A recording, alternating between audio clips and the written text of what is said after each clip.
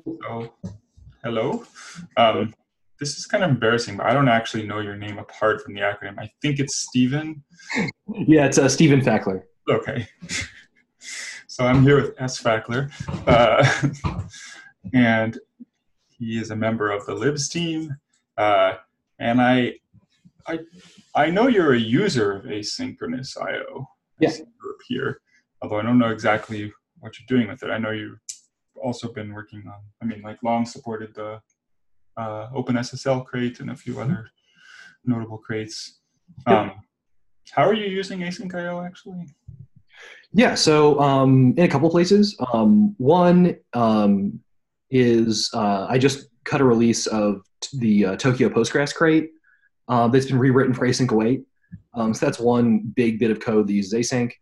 Also at work, I work on a Rust web server, and so it's not using any of the Tide or Rocket or any of those. It's just a kind of homegrown framework on top of Hyper. But then that uses async await in there. Although all of our handler code is blocking, all the networking glue and rate limiting, all that kind of thing is all in the async world. Okay. All right. Cool. And the reason I specifically wanted to talk to you is that I was reading over the async, I've been talking over what are the things we can do to increase interop between executors and different runtimes. And one of the most obvious immediate steps is stabilizing traits that allow people to interrupt. And probably top of the list is stream, async read, and async write. Right? And Async write. that sounds right to you, I guess. Yep. Of those three, I talked a lot with Taylor, Kramer TJ, about his concerns around stream, but I think it's more or less, it's relatively uncontroversial. But async read and async write, there is some major discussion happening around the best design. Right? And actually, it occurs to me, I don't know how much. It's probably a good idea for us to briefly go over what. Maybe I'll give you my view, and you tell me Sure. where it's missing. As I understand it, the traits today are, I don't know, there's probably a poll in here. They look they're kind of analogous. I guess the right place to start is where it is. We have the read trait, the synchronous read trait in standard IO, and it looks something like this, where it takes in a buffer to write data into, and it tells you if it got an error, and if not, how much data it actually wrote, right? And the async version is kind of the same, except that, oh wait, I'm not sharing the screen. Hold on. Sorry, world. Viewers. Also you, also Steven. Okay, now you can probably see what I'm typing better. You may have had it open anyway, but right. And so the async version is essentially the same, except that it returns this poll thing, so that it returns, either it returns not ready, or else if it's ready, it has a result. And the concerns with this specifically have to do with, well, there's actually two concerns, I think. But the one that seems most prominent has to do with this buffer argument. And specifically, right now, according to sort of LLVM, I don't know, for a variety of reasons that we can dig into, you're not allowed to give an uninitialized buffer here. So in principle, what you expect someone who implements this trait is that they're just going to write into this buffer. And so in principle, it doesn't matter what's in it when you give it to them, they're going to overwrite it with something new. However, and you would like to be able to pass in uninitialized data, therefore, for efficiency. But the Rust type system, at least today, requires that if you have an and mute reference, then it has to refer to initialized memory, right? And accessing uninitialized memory is kind of just instant UB. And one of the dangers here is we can't guarantee if the implementation only writes to that buffer, then everything's okay. But if they should read from it, we can't stop them from doing, then they would trigger UB. Right. Additionally, you need to make sure that the returned bytes read is correct, or else then they trigger you to read UB data. That's a good point. So yeah, so there's like two concerns. There's two concerns. I haven't gotten to the second one yet, but the first one is uninitialized memory, and the point is essentially this buffer has to be zeroed, or at least initialized, for two reasons. You're saying one of them is the implementer of read may read from it, and the other is that the implementer of read may I don't want to put it so negatively, may lie to you, I wanted to say, but they may have a bug and indicate that they initialized n bytes when in fact they did not. So then the point is, then if you then go to read that data that they supposedly wrote, you might be treating, yeah. And both these things they can do without any unsafe blocks in particular. So, right, and this kind of bottoms out in the fact that the Rust type system, when you make a mutable reference, it's supposed to have been initialized, which would make both of these things not so bad. I mean, they might still be bugs, but they're not undefined behavior. Actually, I want to circle back to that at some point, because one of the things I read in a thread I found pretty interesting around some of the implications beyond just safety guarantees. But the other concern I've heard is around vectored writes. And actually, I guess I'll repeat it since I'm doing it. There's another method we didn't talk about. I don't remember what the signature looked like offhand. I can fill it in for you. Okay.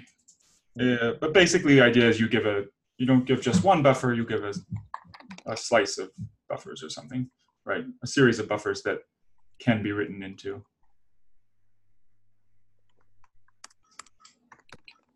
Yep.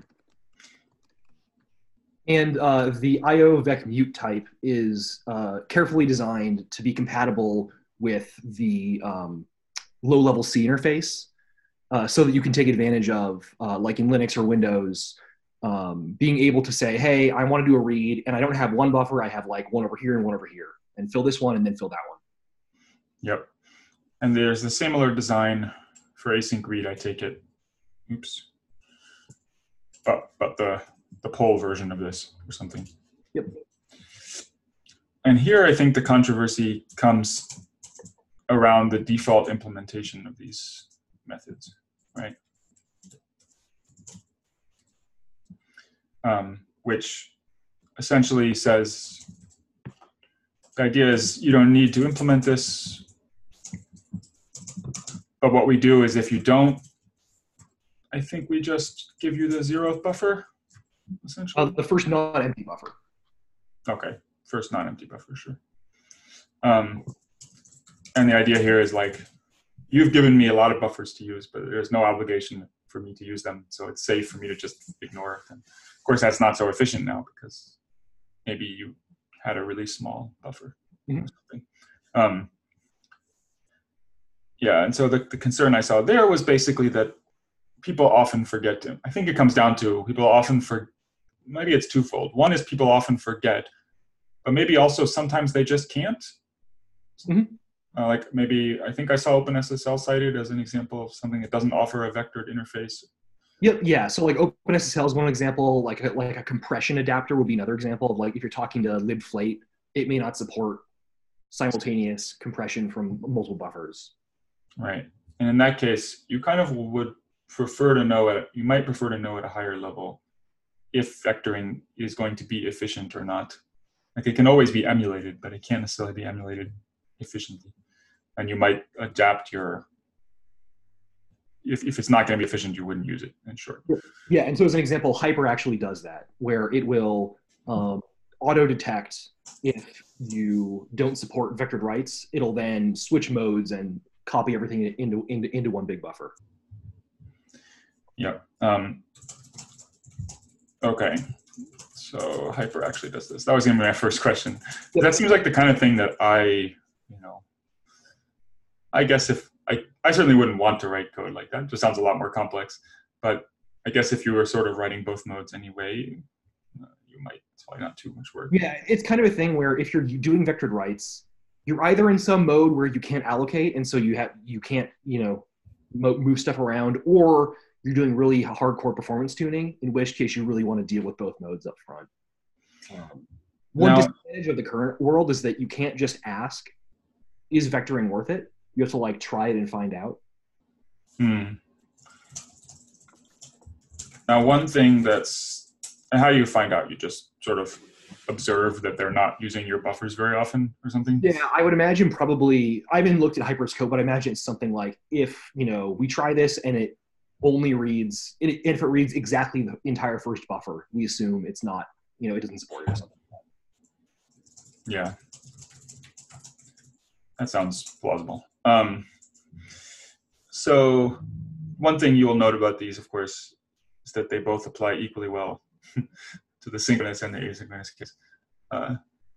And so maybe we can talk a little more. So you prepared this document, the IO buffer initialization, that kind of goes into some of the alternatives. I don't know if we want to go through them. I don't know how much we do. People should look at it perhaps. What I'm kind of curious about is, it seemed to me when I skimmed it that there wasn't really like a great, there wasn't one that stood out as like, yeah, that's the easiest, best path. But there were some that almost did. Yeah, I think the last one described of like working with a type that tracks initialization, to me feels like the best option. Okay. Well, let's skim over, I guess, some of them. So there's trusted read, because I don't actually remember what all the options were. Yeah, so trusted read is in the same way that we have for iterators, like exact len, or like trusted exact size, or whatever it's called. It's an unsafe trait that says, I implemented read, but actually I'm willing to guarantee that I didn't screw it up. And then via specialization, you could optimize for, this is not a broken reader, I can use uninitialized memory. Yeah, okay. So the idea here would be, let me put this in a separate tab so I can switch back. I see. So the idea would be that you have something like, I'm going to do the optimizing though. I'm going to say, I'm going to have a function foo that works for any read. And in here, you can't actually do this, but you could do it with sufficiently clever abstractions. You're going to kind of say if, oops, that should be read. If T is actually trusted read, then skip zeroing. Or I guess it'd be more like, if you didn't implement trusted read, zero the buffer. Right. The problem, as you point out, is that works as long as you know what the type is, but if you have a din type, that doesn't work so well. But you could also, specialization is like indefinitely far from stabilization. So right, that's also true. So I think there actually might be a strategy that worked with din, but it would require. The idea would be that you would have to move the method kind of into the trait. Yep. You see what I'm kind of getting at? Yeah, or like you could have like an attempt to downcast a trusted read method or something like that. Oh, okay. So yeah, there are a number of ways, I guess, in short. You could kind of make the obvious way would be to say something like this, where the default is no, or you know what I mean? And then you're actually calling through the V table. So what I was going to suggest was probably like,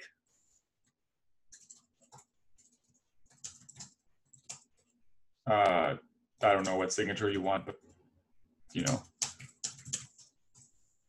Oh, sure. Yeah, that would work. The problem there, though, is that if you're working with a trait object, you then have to decide, am I working with a read or a trusted read? Yeah, you have to downcast. What you would have, you could take in yeah, it'd be annoying. There's various annoying things. There should be some way to do that, but it would be hard. I don't actually know that that's possible. I guess what you'd want to do is add to the read trait something that casts itself to a DIN trusted read, Right. appropriate DIN trusted read. That's a pretty smelly method, though. Yeah, it's all getting kind of complicated. Yeah. If we had better downcasting, I guess, be plausible, which we don't. So, okay, so trusted read is like maybe, but it needs some language features we don't really have, and it's not entirely obvious that it's going to work. Yep. Freeze. So freeze here, the idea is, well, maybe you can talk about it. Yes, the idea with freeze is that the problem with uninitialized memory is that it is not just a bag of bytes, right? It is actually in an undefined state, which is not the same thing as an arbitrary but defined state, which means that if you read from it, the value you get is undefined. It can change over time. The compiler will like remove your entire function, all the bad stuff you get with undefined behavior. And the idea with freeze is to say like, no compiler, this is a bag of bytes. And so it goes from undefined bytes to defined but arbitrary, to defined like whatever was there before. And this sort of not really exists in LLVM, but it doesn't exist. The problem is here we need to go, we don't actually want to freeze the reference. We want to freeze the memory the reference refers to. Yep. Yeah, and so I actually had a PR open to implement this intrinsic. It would lower to an ASM block that took in the argument to make it opaque to LVM. I think LVM has been talking about adding an actual operation for this. I don't think it exists yet, though. But there's a particular fundamental issue with this approach for in at least the context of buffer initialization for read. And that problem is that it is not the case that the hardware has a fixed but undefined value for that buffer in all cases. And in particular, the Linux kernel has this memory mode called madd free that's designed for use by allocators, where you're saying, hey, I don't care about the contents of this memory now anymore. You are welcome to free it and fill it with 0 pages if you need to at some point in the future. And that point is arbitrarily far until you write to it again, and then it locks it in place. And so you can be in a world where you have your buffer of uninitialized memory, you freeze it. So according to the compiler, it's some fixed value. But according to the OS, it can start out being non-zero and then become 0 later. And so you can still have values under a shared reference changing. Right. So for this to work, we would either have to disable madd free, I don't even know if you can do that, or we would have to like write 1 byte per memory page or something. Yeah. So writing a byte per page would be probably the solution. But it feels like my concern with this is that it feels like we're flying too close to the sun. Of like, this is the one weird OS thing that we know about so far that would cause problems here. And to work around that, we need to like figure out the size of an OS page on all of our supported targets. And then write to it. But on top of that, writing to 1 byte per page is actually a really expensive operation in certain contexts, especially when you're working with big buffers, right? Where it's like, hey, I don't know how big my buffer needs to be. I'm just going to make it 16 megabytes. Right. And because the OS will like demand 0 page, the cost of that is like pretty much 0 until you actually start writing. Right. So 3 writes to everything, then that allocation becomes actually 16 bytes, not like theoretically 16 megabytes. Yeah. I mean, it feels a little bit like this was designed for a reason. Like, and madd free? Yeah, like the point, like they built it this way because they wanted to be peak efficient, and you're not supposed to be reading that memory. In other words, we're kind of working around this optimization rather than enabling the optimization. Right, like that feature was designed for a world in which it is undefined to read. It's undefined behavior to read uninitialized memory, and so we can go off and do weird things in the background. Right. Right. Yeah, and I guess all I'm saying is I would kind of like us to be able to take advantage of that feature. That seems like a useful feature. Otherwise, C++ is going to be just that much faster or whatever. Right? Yeah, and like the reality is that it's used in practice by Jay Malloch, for example. And so I think there's a talk from some Facebook folks about them running into bugs in production because they tried to pull this freeze trick, and their allocator started using madd free pages. Well, so there you go. Yeah. It's kind of interesting. It's a nice feature, but also causing problems in practice. The one other thing I saw in the thread that I thought was interesting, and I don't know too much of the details, was that, basically that there are real potential security issues with, even if that it's initialized, it could still be memory you prefer that the implementation not read. And I think I saw Heartbleed mentioned. Maybe you could talk a little about that. Yeah, right. So the idea here, right, is that like when you allocate a buffer, you use it for some stuff, and then you free it. Your allocator is not going to zero those pages out unless you're like running in debug mode or something, right? And so when you allocate that memory again, unless you ask for it to be zeroed, it'll have some whatever bytes were in there, like when you used it last. Right. And if those bytes were like your private key or something, then a screw up in some read implementation where it returns the wrong value can cause those private key bytes to be sprayed out to who knows where. Now, so I don't know, I guess I'm kind of conflating two things here, where I don't know if it's in your document, but another proposed solution to this problem is basically don't solve the problem, but use buffer pools or some other way to just not have uninitialized memory and not have that be expensive. But that certainly, then the counter argument is kind of, well, that's still it's still not an optimal solution because, right. But when you just spoke that out loud, though, it sounds a little like, I don't know, I guess it's mitigating. It's true that we are mitigating the risk of, let me put it this way. It's true that we don't want the read implementations to be reading from this buffer, and it's potentially bad if they do so. But it's also true that you should probably be zeroing out your private keys before you free the memory or something. If you like we're not stopping all possible readers here. There's lots of them. Right. That's kind of my opinion, is that you should, if you care, you should be zeroing securely zeroing secrets. If you care about them, because this is like one of like an arbitrarily large number of ways that like right. you could lose that if it's just lying around in main memory forever. And so like the problem I'm trying to solve is the like the undefined behavior part.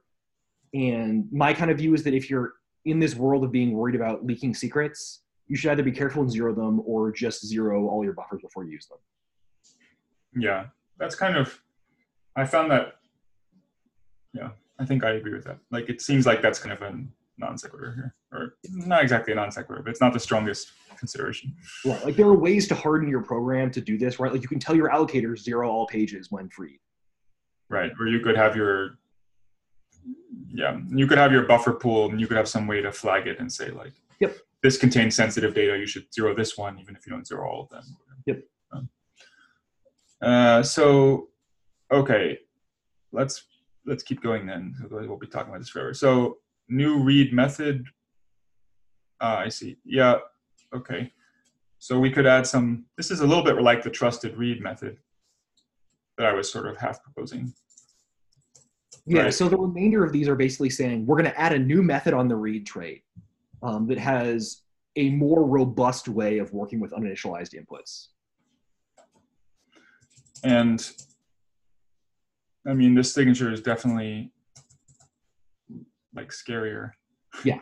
I guess when I see this thing, so what's going on here for those of you who may not be so quite able to tell what's going on, which the fact that I have to explain it is already evidence of a problem. But like now we're saying these bytes may or may not be initialized, which is this union thing. And then we're returning a slice of the memory which does not have that type. So we're kind of giving evidence that we actually did initialize it, or at least we needed to use unsafe code to do so. Which is also a little like, I guess you're going to probably use unsafe code somewhere in your read method, but it feels like it's somehow sensitive. But I mean, the other concern here is just, this assumes a usage pattern. Like, how can I say, if you had, I may not be immediately processing these bytes, they might be in some vector, and now I have to kind of transmute my slice into this maybe uninit, and then I get back a referenced handle that can only be used within the stack frame where I actually made the read to call, and maybe I want to pass it further back up, and that's where the read occurs.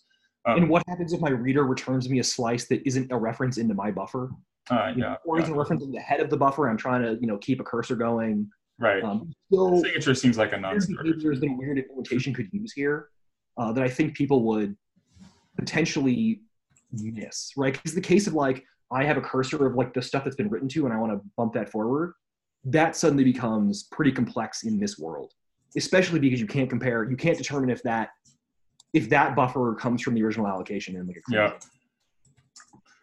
and even so basically, even if they do what you expect, it's probably limiting, but they might not do what you expect. That's worse. But I think there's a more significant issue with this style of function. That this approach fails, but some others can deal with more robustly, is that the way you've written it, right, is just read to method semicolon, right, which means the implementers have to implement it. We can't do that. So you have to have a default in here. And with this implementation, or with this definition rather, we have to delegate to read. But the only way we can do that is by taking our maybe uninitialized buffer, initializing the entire thing and passing it down. Yeah. But that's really scary because, as I mentioned before, like you will commonly use very large buffers and write to very little of them, and you now end up with like this kind of like weird n squared thing where you zero your 16 meg buffer every time you read 15 bytes from the underlying from the inner reader or something like that. Yeah, no, it's like it's the problem we're trying to avoid, and it's worse because it's repeated. Yeah. Right, it's repeated, and okay. Yeah. So that's a non-starter. But that is an important point we'll come back to, I think, this sort of delegation, especially if Tokyo kind of adopts a different approach than the standard library or something, then we want to talk about how they interoperate. Yep. Okay, so buff mute. Yeah, so this is what like Tokyo 01 used, and like the buff trait is still part of the bytes crate. And it's kind of a combination. It's a trait that works in the same way, roughly, that the vectored IO, like the IO slice mute type is, where it's, you pass in some type implementing buff. That can be one slice, a bunch of slices, and it also folds in APIs to work with the bytes uninitialized or not uninitialized. But it still has that same problem as the read to thing above, where you have that default that has to delegate to read, and it has to zero the bytes. Okay, yeah. So the idea is roughly that we add a buff mute trait that lets you work with uninitialized or potentially initialized memory. And also non-contiguous slices. It's kind of all folded together, which is one kind of nice advantage of it. Yeah, that is an advantage. Although I guess I don't know if it solves the question of like wanting to use a different strategy if the underlying implementation can't make use of. Yeah, that would be a different method, but like that's not too complex. That's relatively. That's just a new method on read that's like, do you have vectored IO support? Right, and you just say yes or no. Yeah, that's not really a big deal in any of these. So then the other concern with this is around object safety. Read has to remain object safe. The method could just take a dyne mute buff mute, or should it have a generic method with some like shim code to go from parameterized to non? Just seems like there's a couple of concerns, right? One is, maybe you already said this and I just missed it, but you have the original. This is still a read to method, right? Yep. Okay. So this would be like the most obvious version, and then you're saying, yeah, you could also have like something. Right, like, because like especially if there are readers that do a ton of tiny little reads of like, I need the next 4 bytes to parse an int, I need the next 8 bytes to parse a long. Right. And so a trait object may actually be like concretely a performance problem here. So you may need to have a parameterized and unparameterized version. And if you're like very careful, you might be able to make them forward in the right way. Yeah. Right, so that's basically the problem is now we're going to have virtual calls for every byte that you write. At least they may get optimized away a lot of the time, but that's the sort of unoptimized, naive semantics. Yep. Right. I'm not sure if you can, yeah, maybe you can set up some forwarding thing like, I'd have to think about it. I don't know. Yep. Okay. I'm taking it this is not your preferred solution yet. It is not. Yeah, okay. We can, yeah, and there's the zeroing problem in that too. Yes, right. So here is the solution that I personally think is the best approach, given that we need to be backwards compatible, right? So like the choice for like Tokyo, I was talking with Carl about this, and the choice for Tokyo now is like the trade-offs are different there than they are for Stud, because Tokyo doesn't care about back compat necessarily with the stuff they had before, so they can do things like not have a default implementation. But we can't, and so I think this, especially given that, is like the best way forward. Yeah, let's talk about backwards. Let's talk about the different compatibility requirements for read, async read, and Tokyo's async read, but let's not talk about them yet. Yeah. Put them on the stack. So this solution is basically we introduce, I mean, it looks like we're introducing kind of like, instead of a trait, buffmoot, we're introducing a struct for encapsulating a slice of potentially undefined bytes. We can make it ergonomic, to like, we can hide the transmutes for you if you happen to have one is initialized. And how is this more compatible than? Right. So the key point here, like if you think back to the first read to method where it took in a maybe uninit U8 slice and returns a U8 slice. Mm-hmm. And one of the problems there was that like repeated full buffer initialization in the delegation. And the key part here is that this read buff, it knows how much has been written to so far. And so you can just say, when you're doing the delegation, make sure this whole thing's been initialized. And the first time you call that, it has to zero the whole buffer. But after that, it knows, oh, no, the buffer's been written to, we're good to go. I see. And it can also know, I mean, I guess that was probably, I just skimmed over it when scrolling through this code. But if you've given it, right, if you give it a fully initialized buffer, it knows that. Right. So if you're working with, like, if you have a buffer pool or whatever, so that you don't care, you don't care. It's still the case. Oh, I see. And even better, you're saying, so we still have to write, this default code is going to force initialize the vector. So you still probably want all your layers to implement this new method. Like if you happen to be using some older release, it may be technically compatible from a Semver point of view, but it's going to be inefficient. Yeah, that's somewhat, that's I think pretty unavoidable in that like, this is the only method that can deal with uninitialized bytes. And so right.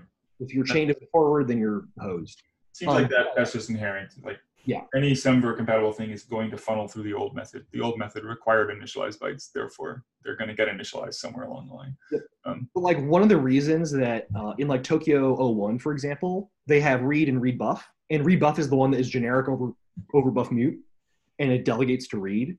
And that one, and there were issues there where it was like pretty catastrophic there if you didn't forward, because there it's the full buffer, it's like the n squared problem, and we avoid that here. Okay, so you have to forward, but let me try to take a few notes so I can remember later what we said. You have to forward, but you will only zero once in the worst case, hence no less efficient, let's say, than it was before. And if everyone implements, it's fine. I guess I didn't quite catch, you're saying in the Tokyo, in some iteration of the bytes creator and earlier Tokyo traits, the forwarding was really inefficient. Is that because of the use of the trait, or why was that? Oh, it was inefficient because the buff mute trait doesn't retain the memory of if it's been initialized so far or how much has been, and so it has to do call read 0.16 megabytes, call read 0.16 megabytes, etc. The trait version of this can't retain the memory Yeah, it seems like this is actually a like side note. It's just an interesting observation on our trait system that we don't sort of allow you at the moment to like lock in certain details of the implementation. Like you can't do this with a trait because it requires you to have some initialized field that you can use and a certain amount of trusted logic around that knows the field isn't. That's basically all Yeah, I on mean, safe code. It has to be validated. So you using a could struct add lets us do this. that. Yeah, like you could add this. You'd probably need to make the trait unsafe, and then just force every implementation to track this somehow. Right. It'd just be super annoying also. Yeah. Yeah. Okay. One other, I just remember that this is maybe relevant for the API of this or some of the other approaches is the one other thing you have to worry about when you have a read that somehow takes in a slice of maybe uninit U8 is that you also have to make sure the implementation doesn't initialize parts of the buffer. Does that make sense? No. So if we think back to that first read too that takes in a maybe uninit U8 and returns a U8. Mm-hmm. Imagine we have a malicious implementation that takes the buffer, writes uninit to the entire thing, and then returns an empty slice. Then even parts of the buffer that the caller knew had data in them before or assumes has data in them before suddenly have undefined data. Yeah, I guess I'm like not. I had never thought about writing uninit. Yeah, it's a kind of subtle thing that like makes APIs that assume right. There have been some APIs somewhere I can't remember where that like had troubles because of that like weird behavior. Okay, and you're saying that you can't do this with this struct because it kind of guards it's not giving you direct access to that, but it is potentially, right? Yeah, well, so the API it provides is I can give you a slice of U8s of the initialized head of the buffer, mm-hmm. or a slice of maybe uninit U8s of the uninitialized tail of the buffer. But if you want a slice of maybe uninit U8 of the entire thing, that's an unsafe method. I see. So the caller says, I promise I'm not going to do dumb stuff here. Okay. Yeah. Interesting. So also, so it sort of doesn't, quote unquote, solve that problem, but it at least puts an unsafe block in the way. Right. Also permits us to use, so let me try to take some notes on this. So basically permits us to avoid the evil, I don't know what you have the word for it, scenarios that plagued the like read to and mute maybe uninit. Mm-hmm.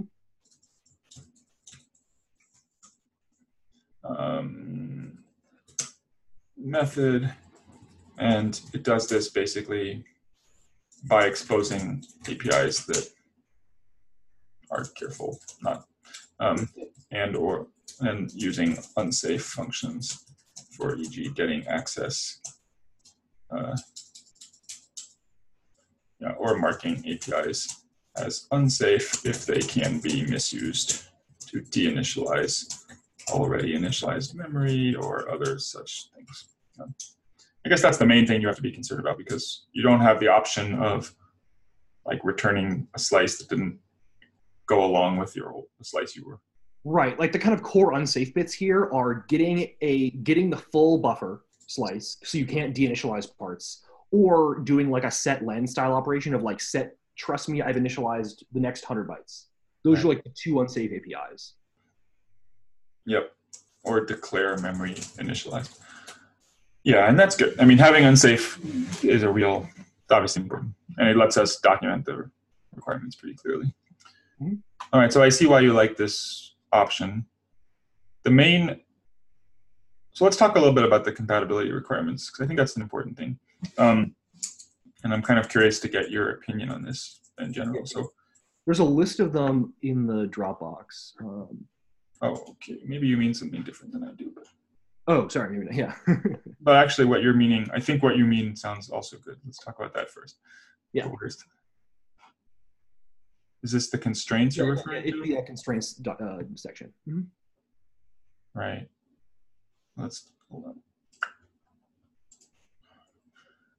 So, like, Right. It needs to be backwards compatible. Okay. In other words, we have to somehow be able to funnel through read. It needs to be efficient. That's what we've already been talking about. It shouldn't like be any worse than zeroing the buffer exactly once, kind of.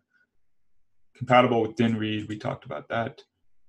Needs to work with both normal and vectored I/O. So in this case, I don't quite know how that fits in here. I guess you could extend this struct. Yes, you'd have a read buff type and a read buffs type. So yeah, okay. So you'd like to have two methods.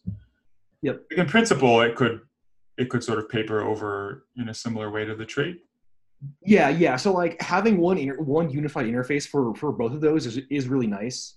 But given that we already have two and there's a split, I think like the low level implementation can have this, and then you can build even third party like an abstraction over that, right? Like you could make like the bytes crate could add a readx trait that has read buff that delegates to the right method depending on if your buff implementation is vectored, is non-contiguous or not.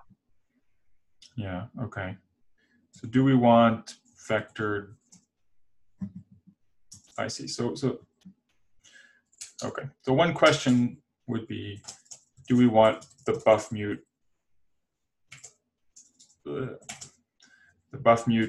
struct to paper over vectorized operations? I don't know if that's the right term exactly, but, and your opinion is kind of, no, we should offer two methods and two structs and let some other abstraction kind of. Or like at least like no for now, right? Because there's like other stuff that we don't, right? Like there is no buffer, there is no vectored read exact, for example, or vectored read to end. I guess that would make sense. But like buffered read exact, for example, or buffered write all, or vectored write all rather. And like, again, those are things that can be added later. But like the minimal low level building blocks would be just two methods with read buffs and read buff. Yeah, okay. I mean, it probably implies that it may imply that we want some kind of do I support vectored operation method, but anyway. Yeah, I think like I think we should probably add one, but that's kind of, again, like I'm not too worried about that because it's easy to add. We should probably just do it. Yeah. Okay. Needs to work with normal and vectored I/O. Okay. It needs to be composable. Heaters are commonly nested. Okay. I mean, this basically means, I think the answer in this case would just be you have to forward using this abstraction, and that has to work. Okay. Yep. There's no real reason why that should be especially harder, I don't think. Yeah, I think it's just in there. I don't think any of the implementations off the top of my head run into that problem. It's just like one of the things to be aware of and like double check. Okay. And it needs to, at some reasonable, and this is sort of what we covered about using the buff mute gives us the ability to expose uninitialized, a simple uninitialized buffer if that's what you want, but you have to write unsafe to get access to that. Something I wanted to say about that. Oh, no. Okay, that makes sense. So what I meant by compatibility requirements was something slightly different. I meant maybe sync versus async versus Tokyo, right? So there's this premise that clearly sync read is what it is. We need to have this back, we can add it to the trait, but it needs to fall back, and it's going to be a sort of annoying thing where people have to add it, and that's the way it is. The async trait, though, isn't stable, or it's not even existing in standard library yet. Doesn't have that requirement. However, I think there's a lot of value in having them be, analogous. I don't know exactly how fast we're going to move in any of these cases. Basically, what I'm trying to figure out is, maybe you can kind of get the sense of it already. Like, do you think the ideal would be that I see a couple scenarios. One is we extend read buff mute. We agree that's a good solution, better than the current unstable solution we've got that we didn't even talk about, but you don't have to. And we then make an async read trait that mirrors it exactly. That seems good because it's compatible, but less good. I see some advantages and disadvantages, right? The disadvantage seems to me that we probably don't want the default behavior to go that way. We probably would prefer it to go the other way. That like if you could go back in time, you either wouldn't have the mute u8 method at all, or you would have it forward to the other one. Yep. So it seems a little bit silly to make a trait that goes the other way. And on the other hand, the advantage would be that we could immediately add, the async read trait mirroring the read trait, and then have this debate about both traits together, right, and move them in lockstep. Yep. Although I don't know how much, I guess there's some question about like maybe this debate is already over and we should just like, that seems to never be true though. If the question is the debate actually, over? I think this is like an important question of like, you know, should we take advantage of the opportunity to like do the right thing this time, or should we take our lumps, make the two traits look the same, which I think would probably match with expectations much better. I think I would probably lean toward just like make them look the same. I lean that way, but let's spell it out because I want to know if I see some other alternatives. So we can either, right, this was the first thing I said. We can add async read now with the same methods as read. And then we can try to extend them both with buff mute simultaneously. Or we can sort of extend read with buff mute, and then add async read with only buff mute probably, or maybe the and mute u8 that falls back to the buff mute method. That seems kind of dumb, but maybe it's convenient. I don't know, just a convenience method. I guess there's like another way to skin this, which is we could leave read alone. We could just add async read with buff mute. We could swap the order of these things, basically. There's no reason they have to be. Right. And a downside of this I see is we combine the async read and buff mute discussion a little bit, where they could potentially be separated with a breaking change. I don't know how much this matters, but it is true that it will require a breaking change of futures IO crate.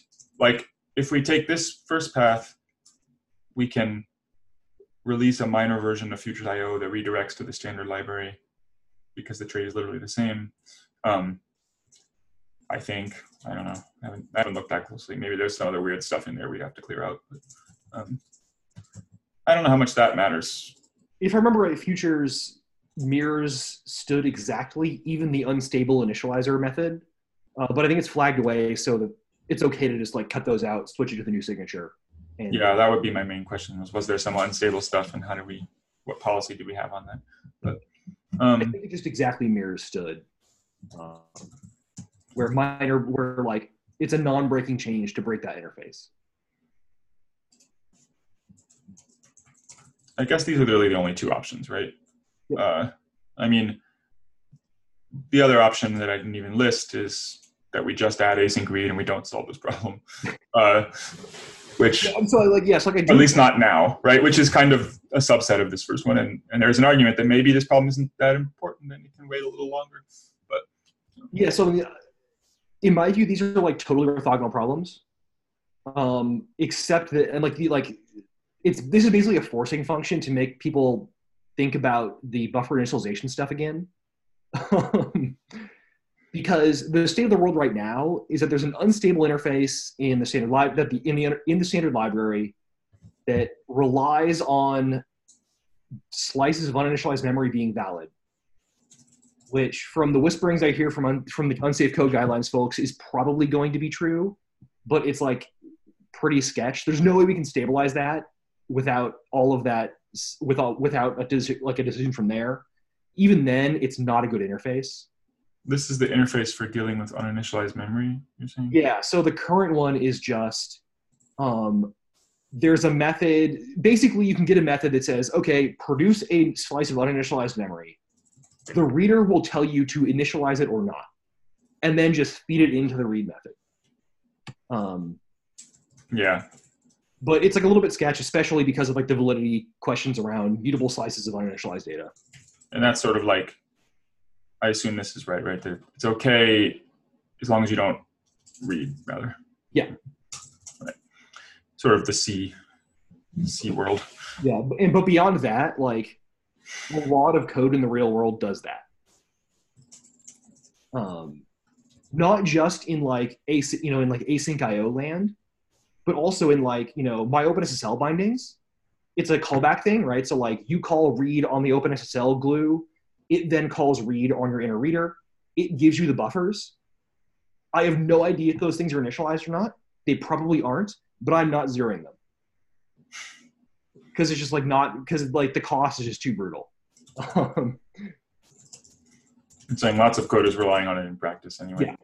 Yeah. I think we're going to make that assumption true if like we can do, but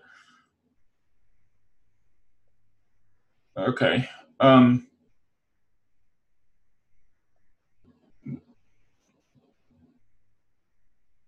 trying to connect this, trying to figure out how this current interface relies on a semi-sketchy assumption, how that connects to, you view them as orthogonal problems, I agree. I guess one question about that, the current interface, if I understand it's some kind of like, basically you can ask the read trait for a preparation function, so to speak. Yep. So like, bless my buffer, and then you can use the buffer. And that by default zeroes it, but it could be overridden to be more efficient. Yep. Yeah, and like the old Tokyo 01 interface had an equivalent thing that just you feed the buffer into it and it zeroes it out if it has to. Oops. Oh, sorry. You feed the buffer in and it zeroes it if it has to. Yeah. And why you said it's a pain? What makes that more of a pain than buff mute, say? Oh no, it's not a pain. It's just like pretty dubious. Okay. Like the type safety is just a little bit sketch. The other scary thing there is that you want that to be unsafe to implement, but the direction of unsafe methods is not that direction, and so yeah, that's annoying. That makes it a pain. Yeah. So you're saying the problem being that you want it to be unsafe to implement but safe to call, and we just don't give you that. That's not a thing you can do in Rust today. Well, it actually needs to be unsafe to call as well, or else in your implementation of it, you could call someone else's without writing any unsafe code. But if they had to implement, if it was unsafe to implement always. Oh yes, right, yeah. So it would have to be unsafe to implement. Yeah, that's just not a thing we have, unfortunately. Right. Okay. You can make traits, but not methods. So the final question is Tokyo, right? If Tokyo were to, depending on which route we go, my main concern here would be, like, I don't really care that much if Tokyo has its own async read and async write trait. That seems fine, but I would like them to be interoperable. And I haven't. Maybe you have the right answer to this question of like, which combinations are disastrous from a efficiency point of view? In like a shimming kind of sense. Yeah. So like, for example, if we added async read that matches read today, if we did this first path, mm-hmm. and we didn't yet get to the buff mute thing, so that for a while we have it just this one way, what would Tokyo have to do? I guess, and then the question is, well, of course, which trait do they adopt? But the danger would be that we end up in this scenario where when you try to use, like presumably when you try to use Tokyo with the standard traits, that it's like gets into this exponential zeroing where it's zeroing many times and becoming very inefficient. And that pushes you away from working interoperably towards like, well, I'm just going to code directly to the Tokyo traits. Yeah, I think like depending on the direction, the version with like the bytes with like the read buff interface or whatever it is, where it tracks the initialization, I think can maybe able to avoid some of that problem just by like, if both ends know how to remember that the answer to that question, then you may be okay. Mm-hmm.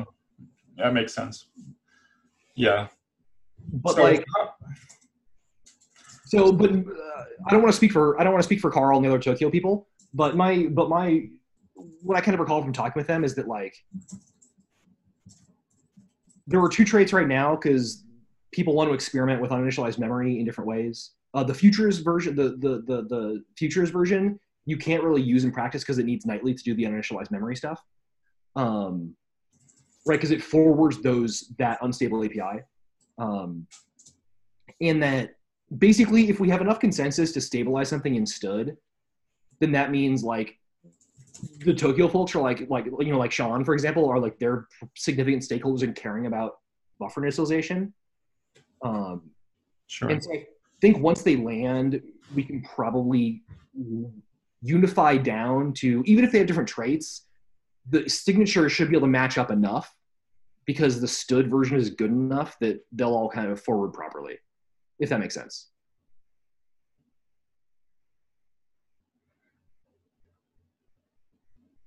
Maybe not.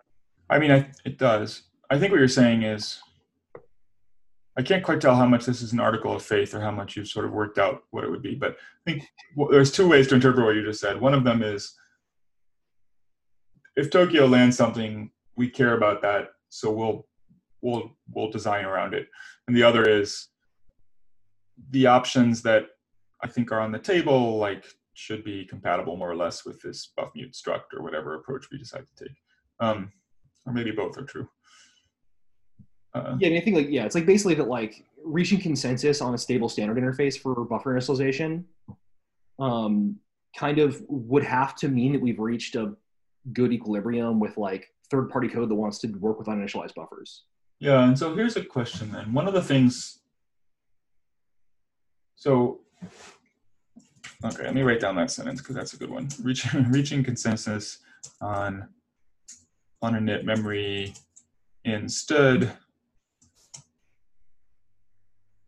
would have, you're basically saying would take into account experiences from Tokyo by default.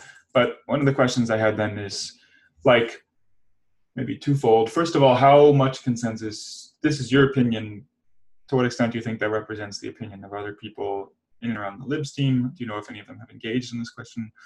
And finally, is there ways to gain experience that, like, one of the assertions that I think I saw made on the thread was sort of, we can't really tell how some of these things will perform and so forth until we sort of make a decision. It's too much work to like experimentally tinker with these traits. You kind of have to build the whole ecosystem around it, and then it's too late to change it, which I think is probably true to if you want to get 100% level of confidence, but I would hope. Yeah, like I think so for the second question, I think you can gain a good amount of confidence by like, we wouldn't just want to start like permuting and cutting like 15 releases of Tokyo or whatever with like 15 variants of this and seeing which one lands. That would just be a nightmare.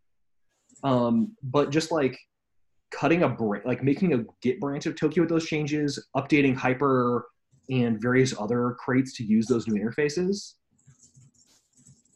as like experimental, like, hey, here's this branch that does this thing with this, trial version. You don't need to convert the entire world, just like a sufficient number of things of sufficient complexity that it covers like the standard kind of edge cases, if that makes sense. Yeah. I mean, that's sort of what I would expect. Like, we gathered some amount of data already, whatever, proxy.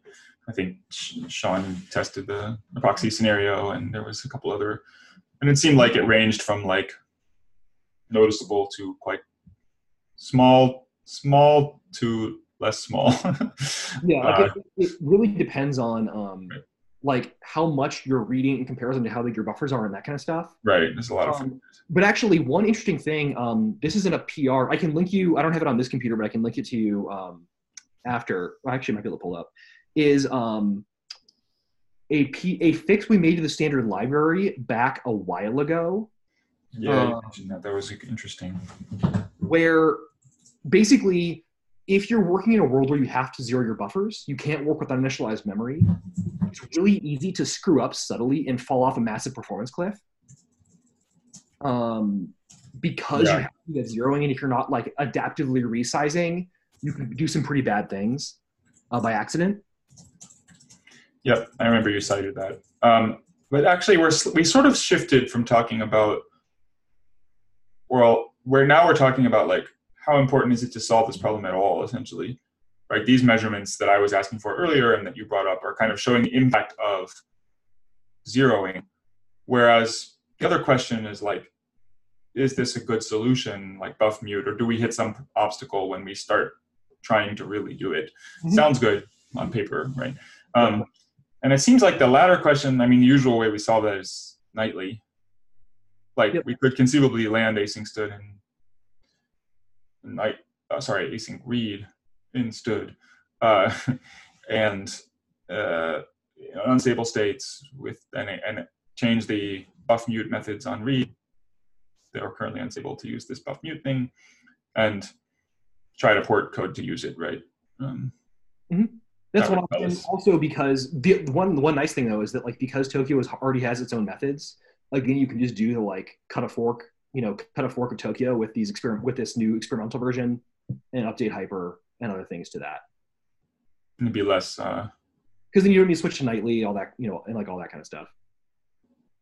But basically, there are ways to get like a sufficient amount of experimentation. I guess what I'm saying is we're evaluating. We should clarify what we're evaluating, maybe as part of what I'm trying to say. One of them would be, does this actually solve the performance problems we think it solves? And how, the other would be like, how ergonomic is it to use? Yeah, I care much more about the second, because the first, I think we have enough experience with this. It's like, by design, this solves the problem. Right, I also feel that way. It doesn't seem in doubt. Yeah. The only thing that's a little bit unclear is like, how much work is it going to be to get everybody to implement these methods properly and not, there's maybe a bit of a foot gun or something, especially for the read trait if we, the defaults are not right. But, yeah, like figuring out like a good API for that read buff type, well, I think be pretty important, especially things around like, I want to read into a vec, and having some adapters around being able to work with a vec and like construct read buffs from a vec and do the right thing. Like we definitely want an API around that. At the very bottom of the visualization page, there's some like code examples. And code working with stack buffers is pretty great looking. Code working with vectors is like not so hot. Yeah, I was going to bring up earlier when we were looking at it, decided not to. I really want to be able to give this an and mute vec and not think about it and let it deal with it. Yeah.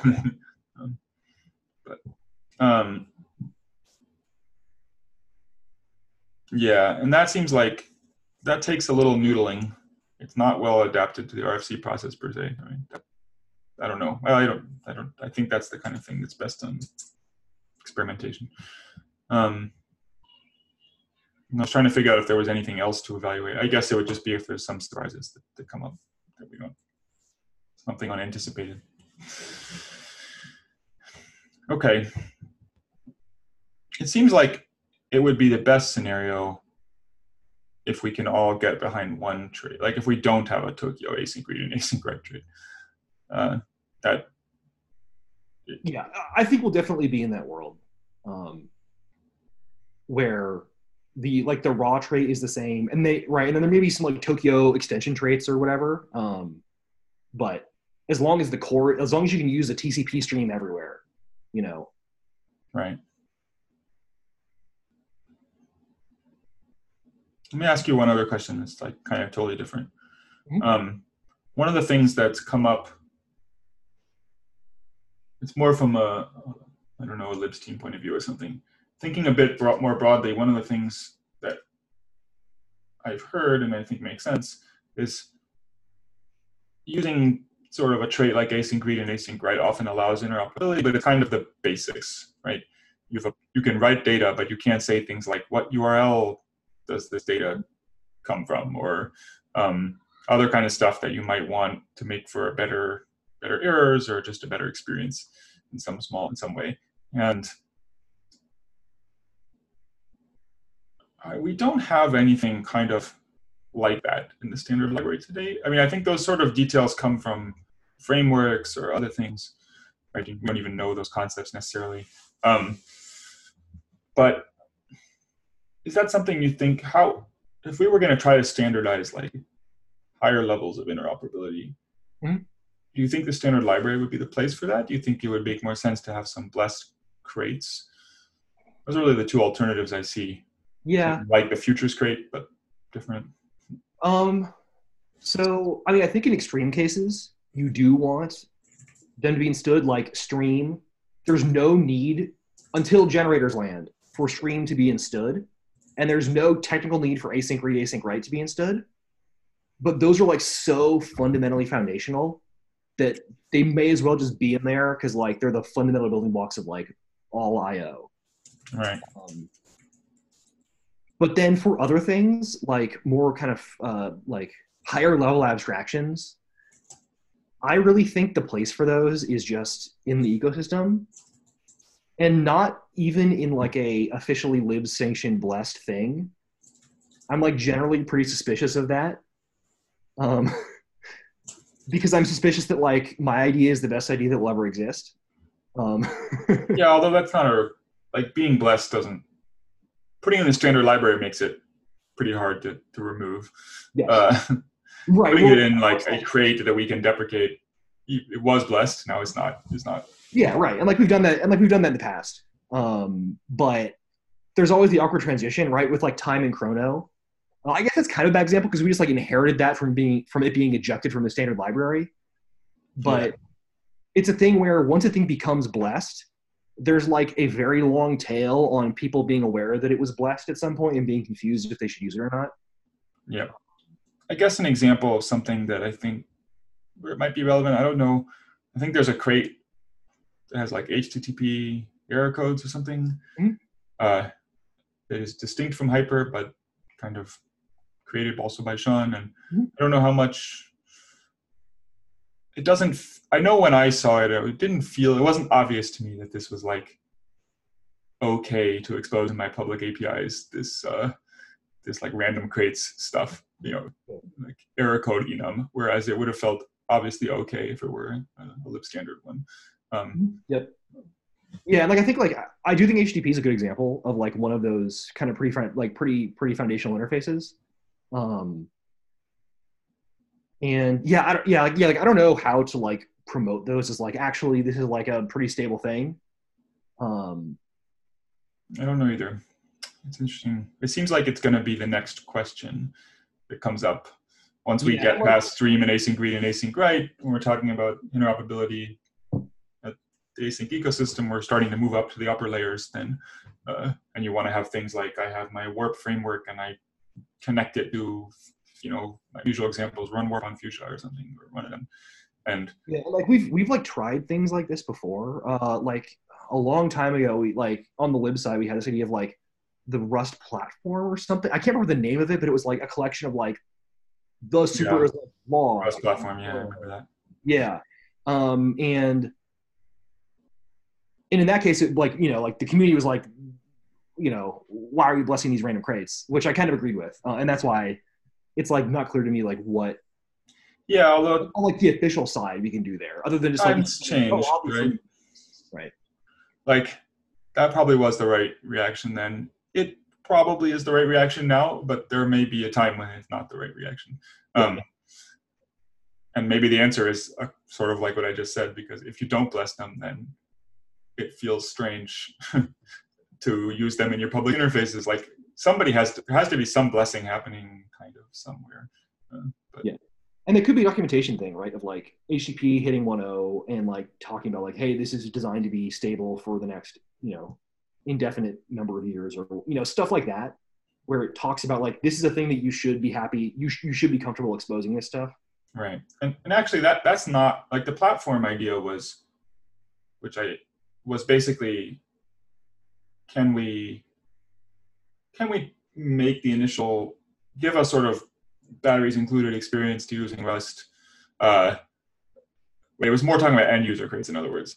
So it might have chosen a good web framework to have available without needing to edit your cargo tunnel at all or something. Yeah. This is more like a plumbing layer thing I'm talking about. It probably isn't what the direct end user cares about.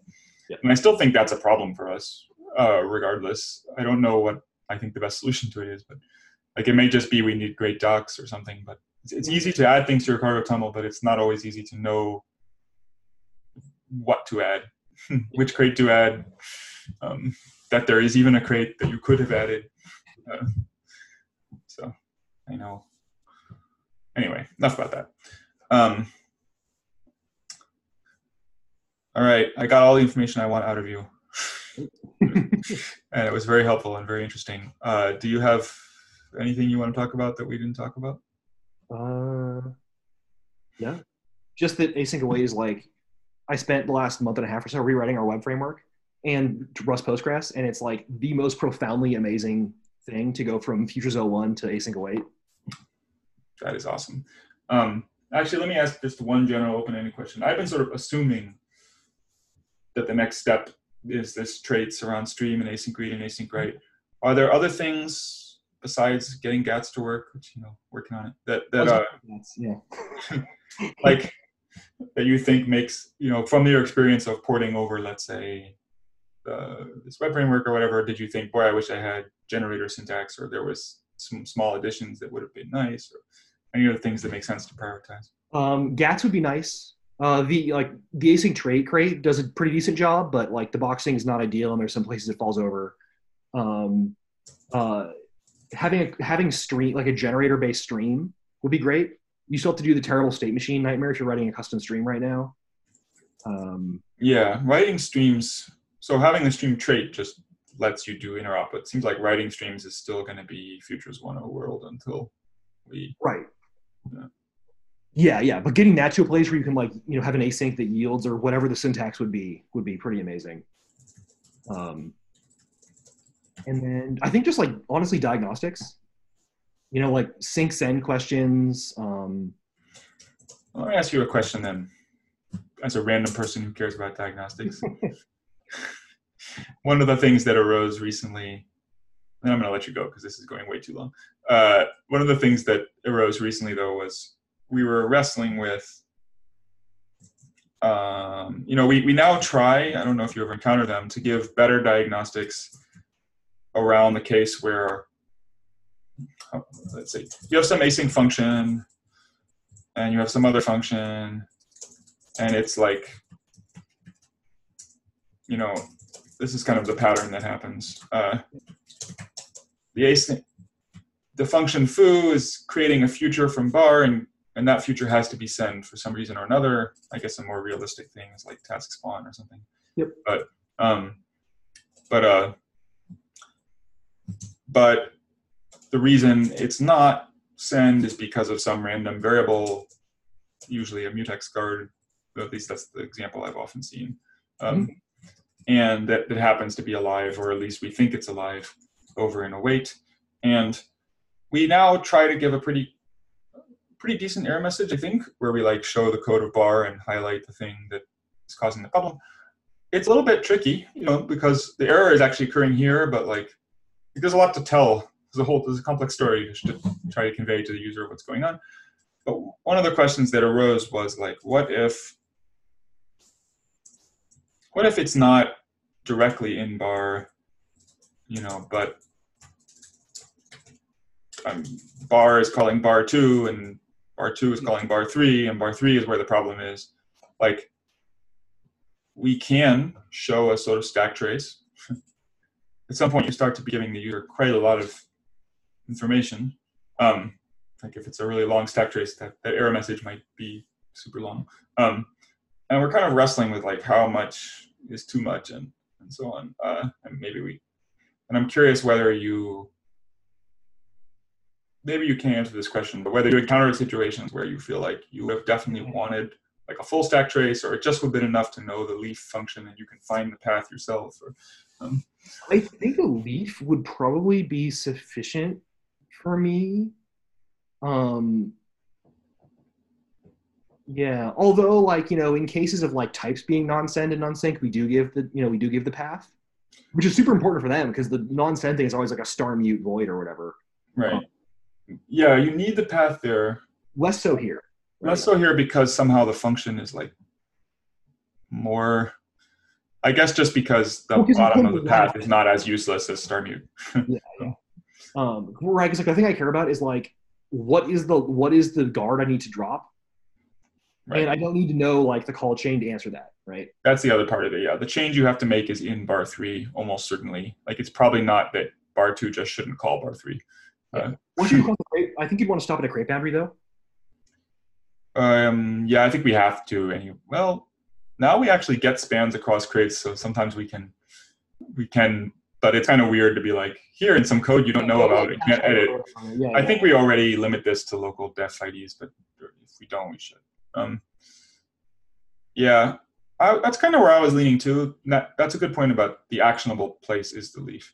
I, I was leaning towards we should give the leaf and maybe at most give like one line, kind of print the stack trace, but not in much detail. Not Yeah, I necessarily mean, show like where the like, call occurred, but just yeah, like, you may as well throw it in there, I guess. I just think like the part like 90% of the time I wouldn't be that confused about why I'm calling that code and through this future or whatever. yep, it's enough to make me.